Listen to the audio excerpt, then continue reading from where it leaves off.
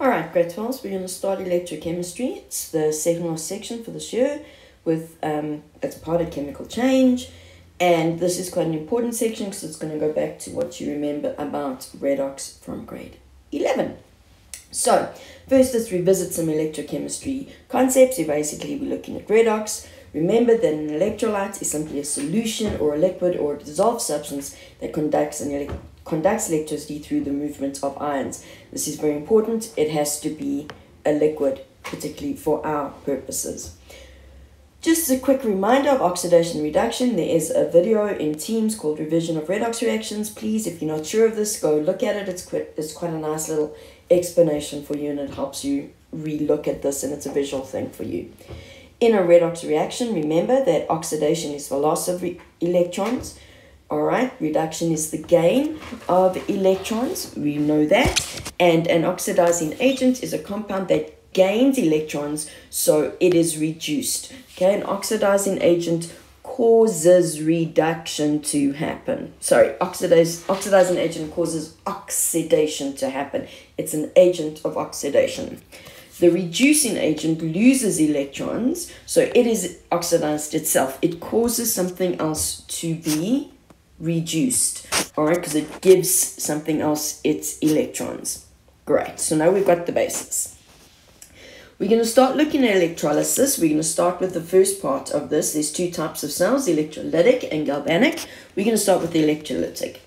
Electrolysis is a chemical process in which electrical energy is converted to chemical energy. So we're going to use an electric current to create a chemical reaction. So an electrolytic cell is an electrochemical cell that converts electrical energy into chemical energy. I've already said this twice in some ways. Guys, this is very important. They love the energy changes, all right? Through electrode reactions that are sustained by a supply of electrical energy. They are non-spontaneous, okay? And my writing's getting worse as we do this. So they are non-spontaneous. These are reactions that if you did not put in the electric current, the reaction will not happen. Okay, so it's very important. There is another video that you can now go look at, which is the electrolytic cell, which really does give you a nice visual representation of what's happening in an electrolytic cell with animations and things moving. So please do yourselves a favor and go watch it. An electrolytic cell is a very simple setup. It's one container, okay, where we have two electrodes. Reduction always takes place at the cathode. So this is always where reduction takes place. The anode is where oxidation takes place. Always, always, always. The electrodes generally made out of carbon, though obviously there's other issues. There's other times when we're not going to use carbon, but we use carbon because it's non-reactive in this context, so it doesn't take part in the reaction, which is what we want. The electrodes are placed in a common electrolyte, and the electrolyte is either an aqueous salt or it is molten, so it's a liquid, okay? What you need to remember here is that the anions, the negative ions, go towards the anode. That's why it's called the anode. The cations go to the cathode. That's why it's called the cathode. It's also why.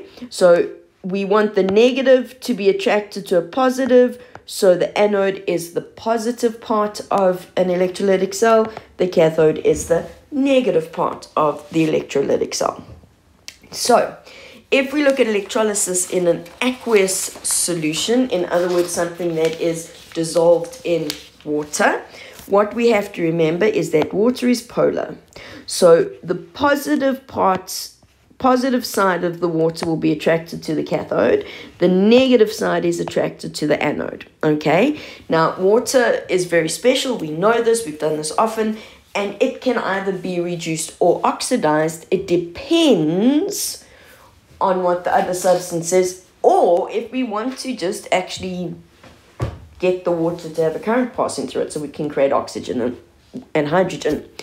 So I've said all of that. Now, whether it's oxidized or reduced depends on the comparative strength of the other thing that's in the solution. All right, so like with acids and bases, it all depends on the other things as to what water is going to be or how water is going to behave. All right, so we're going to look at the electrolysis of sodium iodide. Now, please, this will work the same whether this is sodium iodide, sodium chloride, sodium bromide, all right, or sodium fluoride. I've run out of space. What I'm actually concerned about is the sodium atom here, okay? So when we have sodium iodide, what we expect to happen is that the iodine will get oxidized. It'll give away its electrons to become iodine, and the sodium will take electrons to become sodium metal. However, if it is an aqueous solution, this does not happen.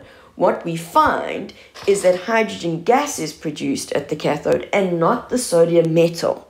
So this becomes a problem for us, all right? So what we're saying here is that the water itself is reduced in preference to the sodium ions. Why? Because water is a stronger oxidizing agent. It wants to be reduced more than sodium does. Why? Because of its structure. Okay, so we don't need to worry about why, it just is. So water gets reduced and becomes hydrogen gas. Now, before you go, am I going to remember all these equations? You don't have to remember all these equations.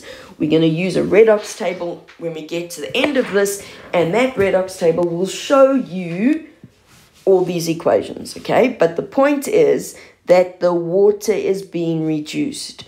The iodine is being oxidized, okay? We have 2 electrons both. So this is the net ionic reaction. So what you need to recognize here is that the Na plus ion is a spectator in this case. Guys, this doesn't happen with every metal. It's specifically with sodium that you need to know this, okay? So please don't stress about it with any of the other metals. It's really just for sodium that this happens.